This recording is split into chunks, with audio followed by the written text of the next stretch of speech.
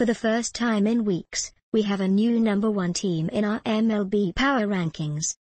The Oakland Athletics stumbled to a 1-6 record last week and are just 7-10 here in August, and that was enough to drop them from the top spot, a position they have held since well before the All-Star break.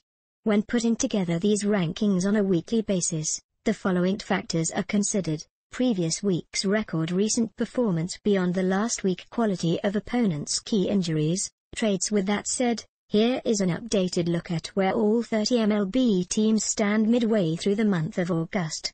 Be sure to check back here every Monday morning for the most recent edition of our MLB Power Rankings.